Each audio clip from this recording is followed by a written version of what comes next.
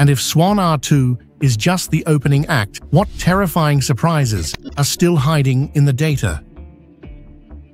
How it escaped detection. With all the technology aimed at the skies, you'd think every comet would be spotted months, even years, before it makes a close pass by Earth. That's what makes SWAN-R2 so unusual. It wasn't tracked, it wasn't predicted, and it wasn't sitting in the databases of Pan-STARRS, Atlas, or the other major sky surveys. It forced its way onto the stage only after an eruption made it bright enough to ignore. Here's how it slipped through. Most surveys are designed to look for faint, slowly moving dots against the background stars. They're excellent at spotting near-Earth asteroids because those are small and steady. Comets, though, are trickier. When they're far from the sun, they're just dark chunks of rock and ice, too dim for the systems to catch. SWAN-R2 was one of those faint wanderers, coasting along without any noticeable activity.